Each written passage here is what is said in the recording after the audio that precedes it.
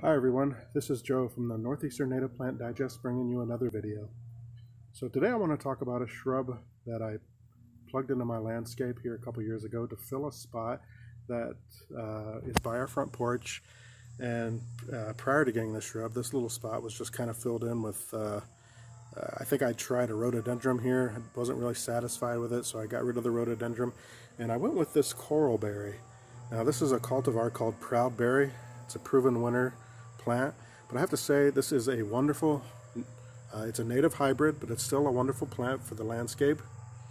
It gets wonderful pink berries on it in the fall, as you can see. This is a very quick growing plant. This thing filled in this spot in one season.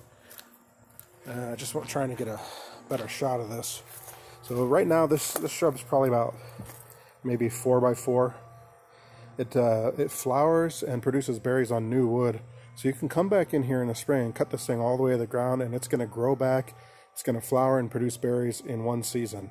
That's another thing that I like about this plant. So if it ever gets a little bit out of control, I can just come in here, I can clip it back, and it's going to look fabulous. Another thing that I like about this plant is it gets these little bell-shaped flowers on it by the hundreds, and it's covered with bees in the spring. The bees love this plant. And the hummingbirds also love this plant. I've seen hummingbirds out here. I've literally seen hummingbirds spend 5 minutes going over this plant, hitting every flower. In fact, they seem to prefer this over, the hummingbird feeders that we hang out in our garden. And it's actually better for them because, when they're feeding on plants, they're actually getting not just the nectar, they're also getting the micronutrients and the vitamins and minerals that are in the nectar as opposed to just sugar water.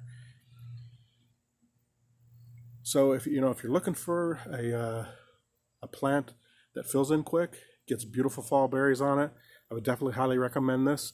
The one thing I will say is that the fall color on this is it's not that great. It's just a washed out yellow, but that's okay. I think it more than makes up for it with the berries.